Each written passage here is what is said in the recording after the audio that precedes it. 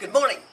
This is Charlie Stocker with Hey Garden Guide Charlie Stocker, Facebook, YouTube, and heygardenguide.com on website. The reason I say that is we invite you, we encourage you to send us pictures, questions, problems, whatever the case may be regarding your garden, and we in turn answer those questions. But in addition to that, we have videos, 3-minute videos that just want to educate you and pique your interest on certain plant material that you may not have known existed. And you know by the videos that you've been watching here of late that we're at Ken Dietz's house on 1815 Red Bank. 815 Red Bank Road. And it's a menagerie of plants. It's like a kid in a candy jar. It's like Christmas morning and you're getting ready to open up the electric train. I mean to tell you, this is hog heaven. So we've talked about banana plants, how to care for them. We've talked about elephant ears. Now we're going to look at hostas. Hostas are one of my favorite plants. They're easy to grow. They grow from a pip, which is a root vegetative structure. And he has more hostas in one place in this acre than I've ever seen at a botanical garden.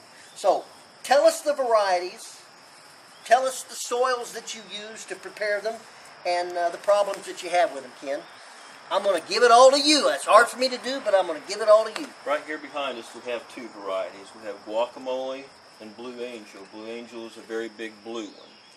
And soil preparation is just like the tropicals. They like a good compost soil so everybody can use all their leaves around their hostas, and it just makes everything grow better. What I like is you've got a large tulip poplar here, and how it's still standing I don't know, because it's a softwood and it's our state tree, and why we made it our state tree I'm not exactly sure, but nonetheless, look how the hostas collar around the tree and kind of soften the base of it. That's the beauty of hosta.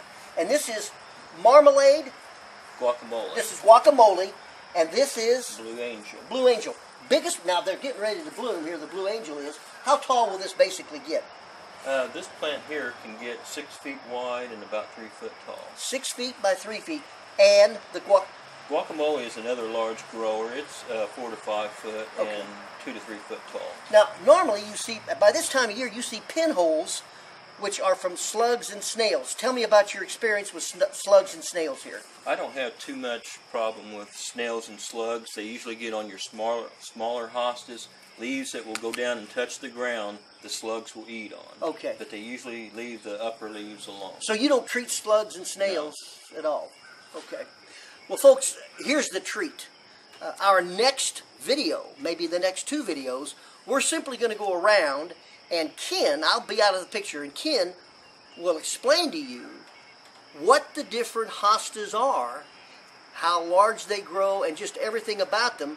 And we've got about 25 hostas that we want to show you, and I'm sure in that group you're going to find one that you like. This is Charlie Stocker with Ken Dietz with Hey Garden Guide Charlie Stocker. Like us. Have a great day. Hi there, this is a hosta in my backyard called Sun and Substance. It's one of the very large growers, one of the largest. And as you can see, this one's 3 foot. This can get 6 foot wide. Go. Okay, this is a smaller hosta. Grows really good in shade. This one is called Proud Sentry. Alright, this hosta here we have in the yard is called Liberty. Everybody loves the colors on this one, especially in the spring. And this is a large grower. It'll get about 1.5 foot tall, 4 to 5 feet wide. This is a very large hosta, and the kids are going to love this one. It's called Jurassic Park. It gets very large. As you can see, this one's probably 4 to 5 foot wide now, and it can even get bigger.